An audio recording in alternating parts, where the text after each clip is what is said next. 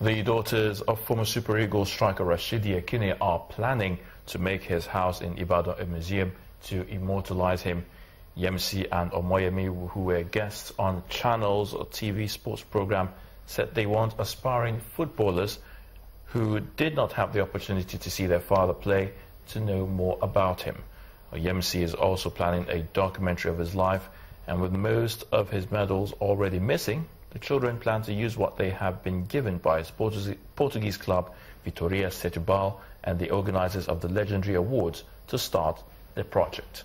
Rashidi Yekini died on May the 24th, 2012, at the age of 48.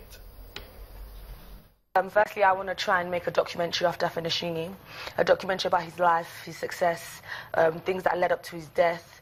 I'm also thinking of doing a museum in his name, give the people, the football fans, the people who want to become up-and-coming footballers a chance to see the hard work and what it takes to become a footballer and the lengths you can go to. So that's why I want to do a museum.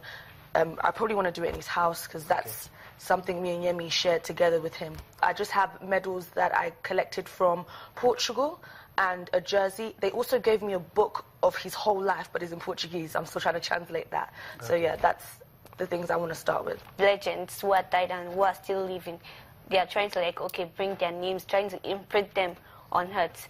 Normally they will imprint their feet on gold platter, but since he was no more, they imprinted his face on a gold platter and gave it to us. So that's a thing that I say, okay, I have of him.